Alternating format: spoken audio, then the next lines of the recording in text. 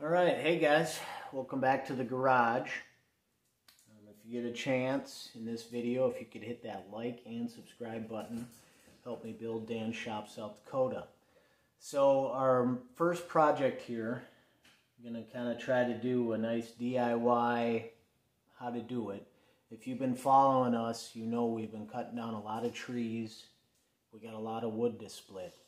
I don't have a log split. So what I'm going to do, and I'll kind of show you on this front end loader, I'm going to try to use these front cylinders to run a log split. And we've got these cylinders here, and on this old arc front end loader, it's just this one pin that holds this front cylinder in.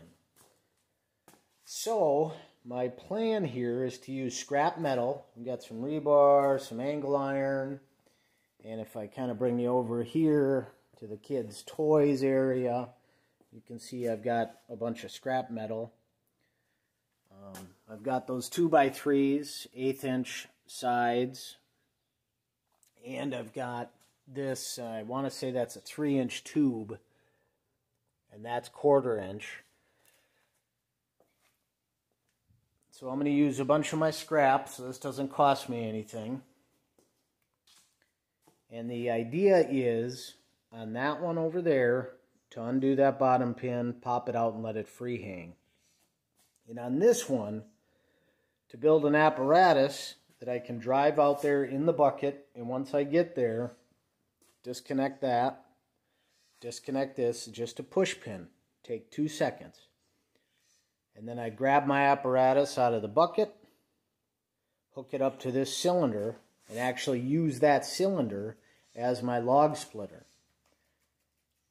So with all that said, wish me luck.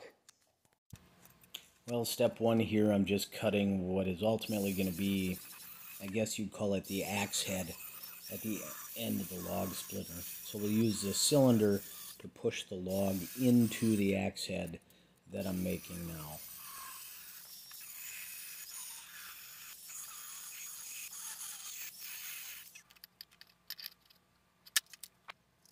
So you can kind of see me fabbing that up.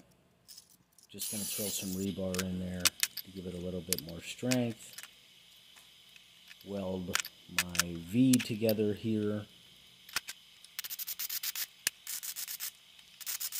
And that's not straight at all, so we'll have to hit that over a little bit here. There we are.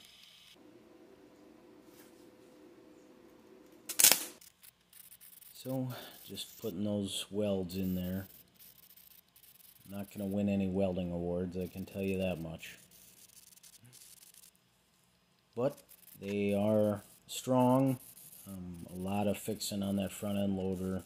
Got a lot of other projects that I've welded with. It's just a Sentry 110 volt welder, flux core. So here I am trying to shape that axe head, get it nice and sharp.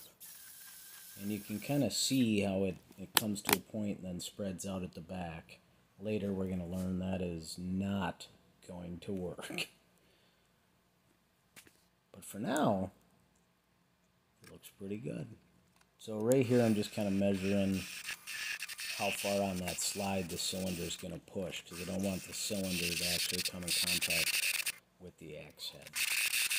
So this is a little plate that goes on the end of the cylinder to push the log, and just drilling the holes for that so we can put just a metal rod through that. You see me doing that.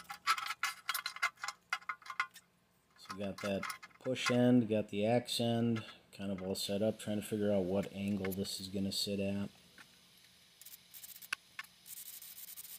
Got our angle figured out. Now we're adding, these are 1/4 inch thick angle iron. So I'm just adding that. That's what attaches to the side of the front end loader. And ultimately we're going to put a bolt in there, because I've got a lot of problems with this drill. I was trying to drill through those, and that's 2 sets of arms there, and I just don't have a bit that wasn't dull So I gave up on that. I'm just welding in a nut and a big 3/4 inch bolt that's going to go in there. That is the only thing tool-wise I'm going to need for putting this log splitter on and taking it off is a 13/16 wrench. So not so bad.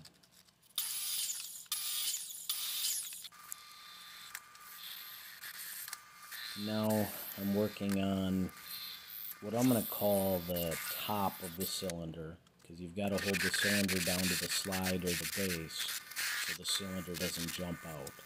So I'm just using some 1/8 inch angle iron here. Again, what I have in scrap.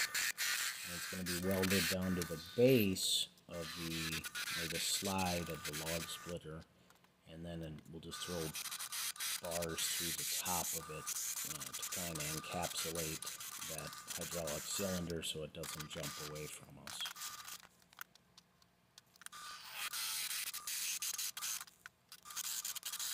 It's amazing how much a drill press helps out. I couldn't use that bit to drill through the front end loader, but on the drill press I can use it to get through everything. I got a little can of used oil there. I'll just spray some of that in. So here we are putting on the top. What you didn't see off camera is I test ran it. That original axe head we made was way too wide. So I'm just using one single plate of 1/4 inch steel here to make my new axe head.